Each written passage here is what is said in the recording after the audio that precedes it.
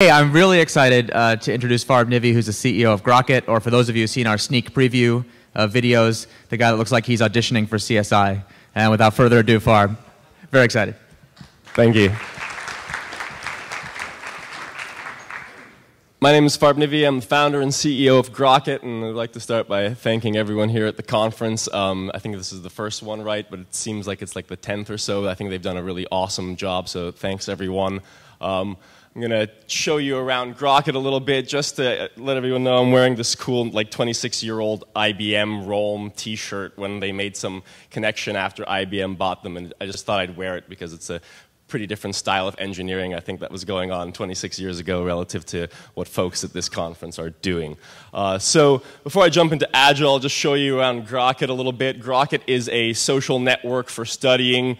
I actually jumped into a game yesterday really quickly, and here are a couple of students working with each other. And in fact, the first thing one student's saying is, "I need help, can you please help me?" So that's pretty much what Grockit is about, is students helping each other learn. Here's a picture of your profile. We're pretty crazy with statistics and analytics. And those are some sessions that a student has worked before. So I'm going to talk a little bit about why we've been doing Agile software development, why we started doing Agile customer development, through the sort of timeline of Grockit.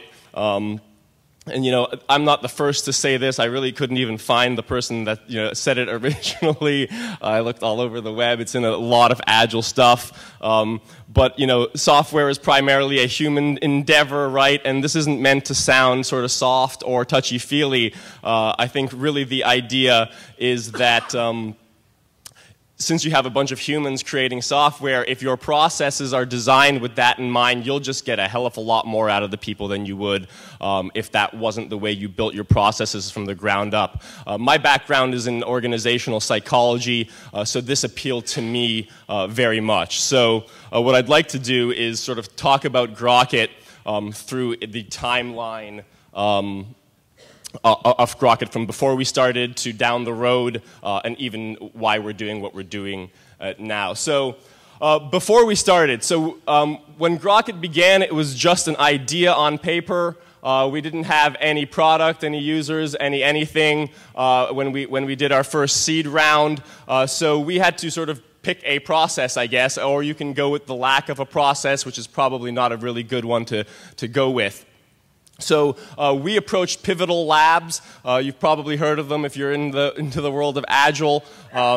And we adopted their process. So the main reason that, you know, we started doing Agile is because, well, it's Agile. And as a startup, you need to be able to go in any direction at any time. So from a business operations perspective, it just makes sense to have a software development practice that can drop what it's doing one day and start doing something else on the next day without it being too chaotic, right?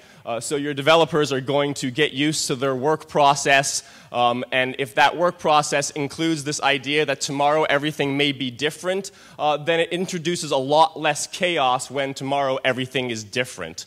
So Agile, I think, really has that in mind in terms of your developer's worldview. We practice paired coding, which is collaborative, just like Grockit. And I think that speaks a lot to how Agile is part of creating what is called a learning organization, which is an organization where the members are learning from each other, they're learning more together, they're sharing. And in software development, we call that, you know, what is it, collective code awareness, essentially. So that the expertise of one developer becomes the expertise of another developer. When we're hiring, quite frankly, we don't care what software languages you know or whether or not we even use them. If you're a really bright developer, in a really short amount of time, you will be coding really productively in the languages that we use without any problem, and we've done that several times without any issues. Another reason Agile made sense for us before we started was we had a lot of unknowns. Like I said, Grockit was just an idea of mine.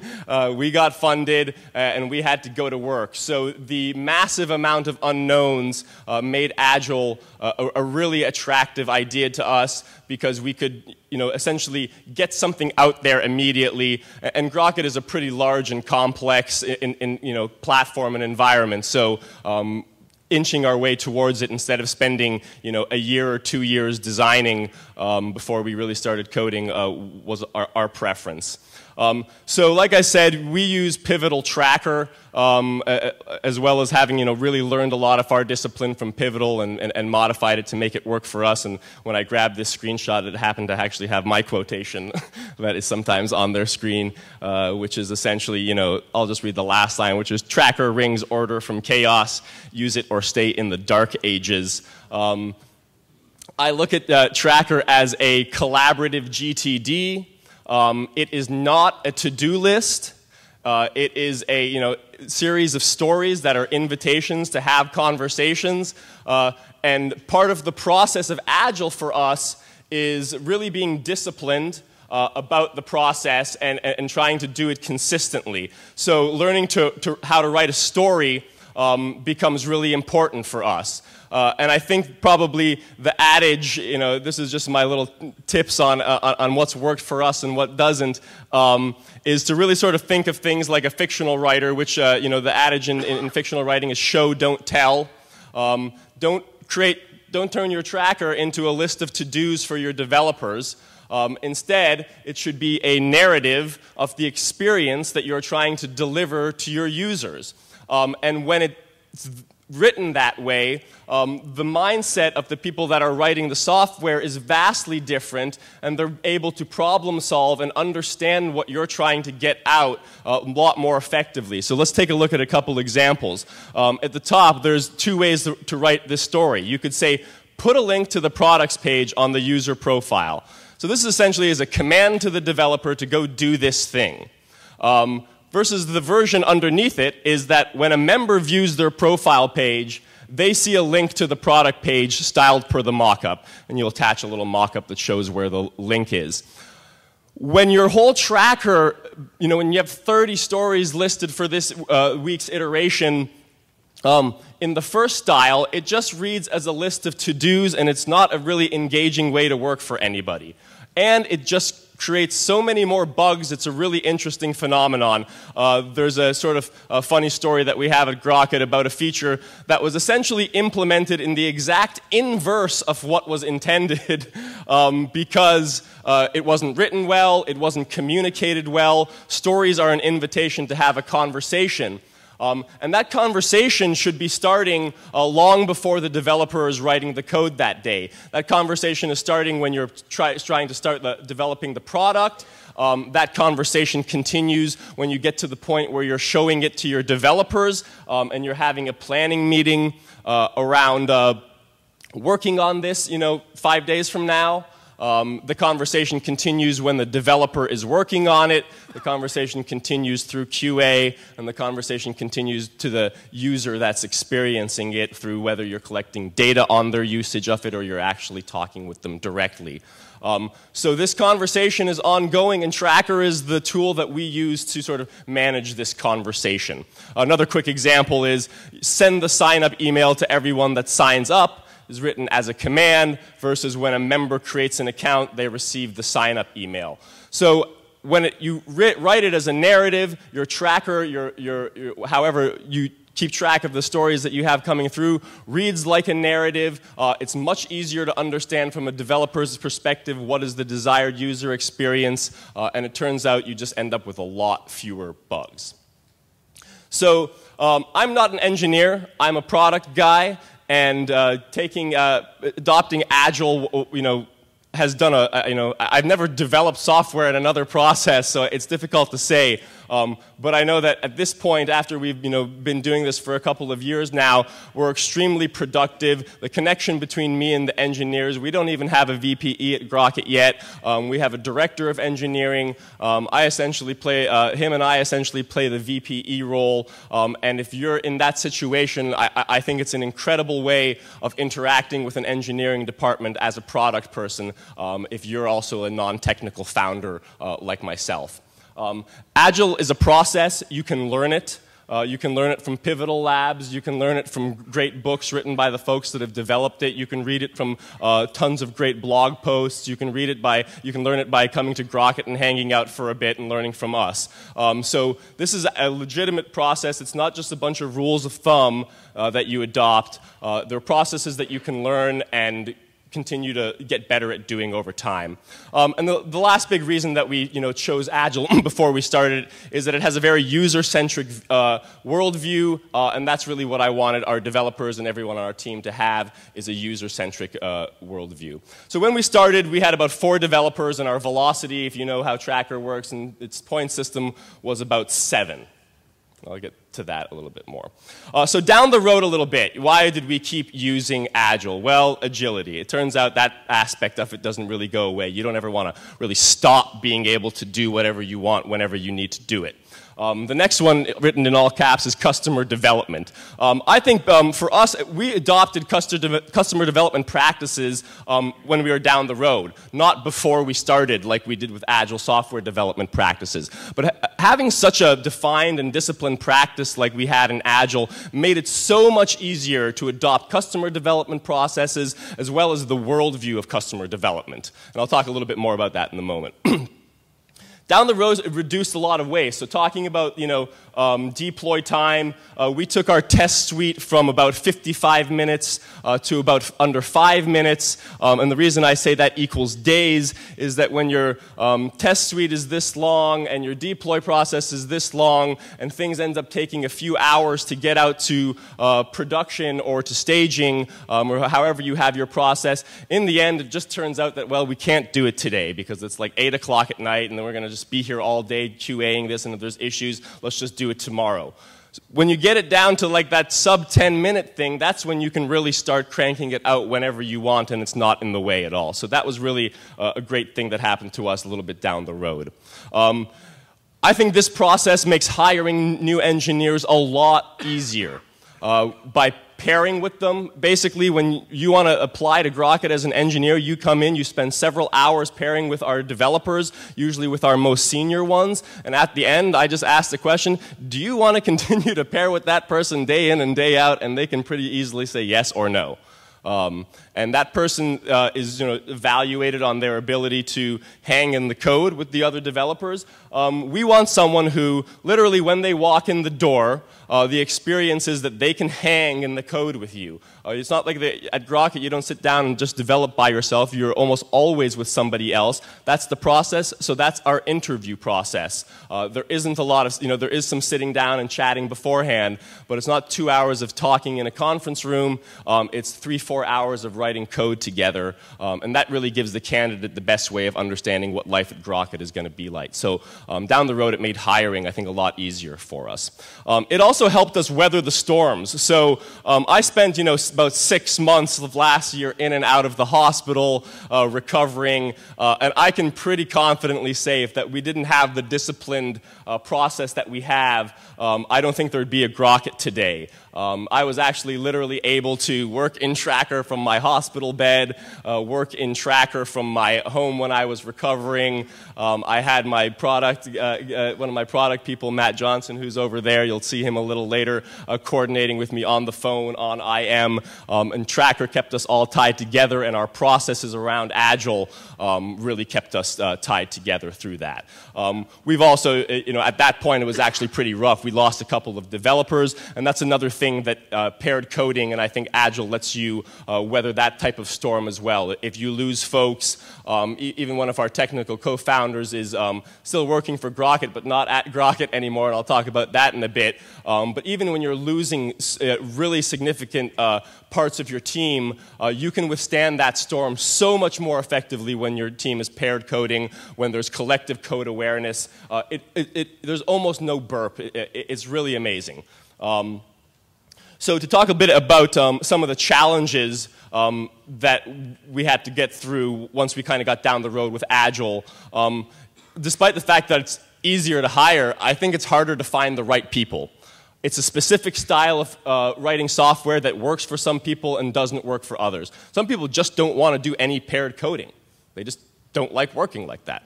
you shouldn't hire those people if that's your practice. So you might have to look a little bit more, but the advantages that you get, stuff like being able to hire any super smart developer you come across, regardless of what languages they know, really overcome, I think, that problem in sort of finding the right people. And then sometimes you'll find people that you think work, and they'll think that they like that process, and after they're around for a couple of months, they find that it's not right for them. That's not a problem. That doesn't say anything about them. That doesn't say anything about your process. There are lots of people out there. Unless you need millions of developers, you should be able to find enough people that really, really love this process and love pairing and love this way of working. Maintaining the practice becomes an important issue. So lots of things that you have to keep on top of. We talked about keeping on top of writing stories correctly. That's really important in terms of just everyone's worldview, keeping bugs to a minimum, but there's a lot more stuff. Release planning. You got to make sure you keep doing that. Iteration planning, your stand-ups, product planning, story writing, pointing, making sure that you're keeping consistent with how you point, keeping consistent with who's prioritizing what and whose roles are what, keeping your releases small, keeping your deploy time small, keeping your test build time small, doing lots of split testing, make sure you're always doing, hacky like Agile customer testing, and also making sure you're refactoring when there's a need to. So this is just like a starting list, and this is my point that Agile is not a bunch of rules of thumb. It is a process with a decent amount of complexity, but once your team is doing it, it's actually very natural. You don't really think about these things, and they just all sort of happen in the process. So let's talk a little bit about customer development. And so, like I said, we adopted that after a little bit down the road. We were about a year into our company when we really started getting a lot more serious about customer development, bringing Eric in, doing a lot of split testing. We brought on a whole employee just to essentially head that off with me in the company. And so this is my little analogy of customer development and why it's not maybe the most intuitive and easy thing to see. So Agile software development for us became this like really powerful engine that could just crank us forward as fast and as quickly as we wanted. And you as the founder or the product person, you're the rudder, right? You're making the decision of which way to steer this ship in this sea of users. And customer development is kind of difficult to see, right? It's not the water. It's actually the feedback between the water, which is all your users, and the rudder, which is you. And that's difficult to sort of see and can be difficult to conceptualize. But it's that process of feedback that you get from the decisions you make and the decisions you make on how to steer yourself. Agile becomes this really, software development becomes this really powerful engine that can help you plow forward really quickly. But unless you have a feedback loop for which direction you're heading, you're just kind of flailing about.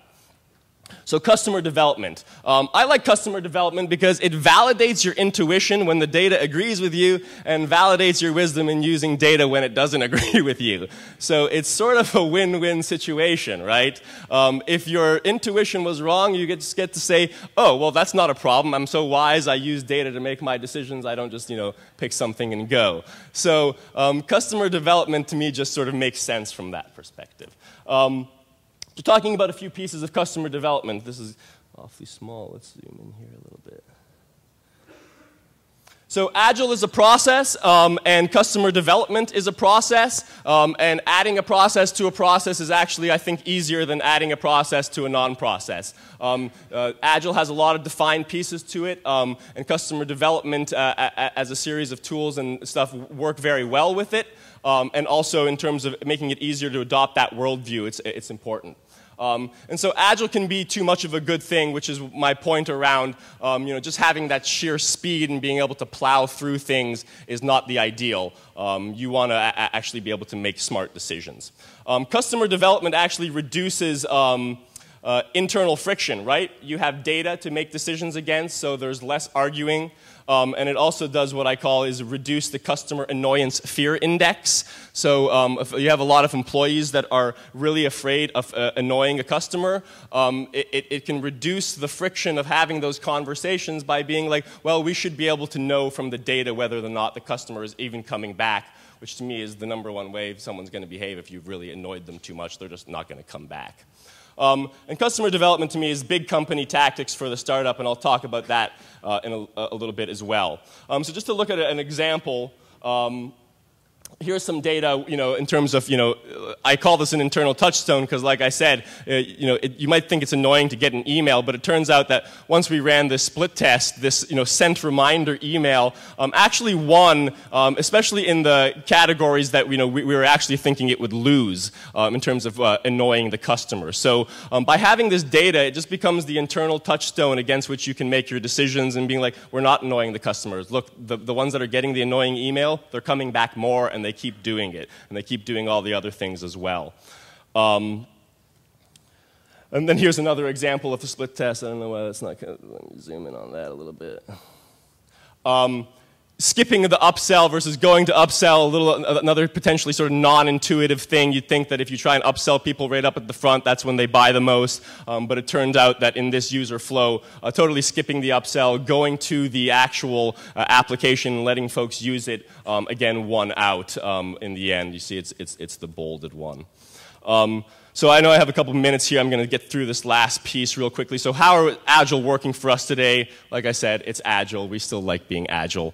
One of our technical co-founders now is in Puerto Rico. He still is working on Grockit stuff. And it's almost like seamless and the easiest thing out there. And it's entirely because our process is super disciplined. He's been around since the beginning, so he knows the process super well. And we can work really seamlessly with him, like so far away.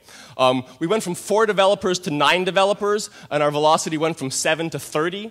And I've been here from the beginning, so I have a pretty good sense of what our stories cost at the beginning and what they cost now, and it's not just massive point inflation, and it actually coincides with my own sense of like how much work we're really able to accomplish now. Am I pretty much done? All right. So just real quickly, if there's any, the challenges that we have now really, I think, are scaling this practice and continuing to do it as the company grows. I think it's entirely possible, but we'll see. And that's pretty much, this is a quick graph of our velocity and tracker. And that's pretty much my speech. Thank you very much.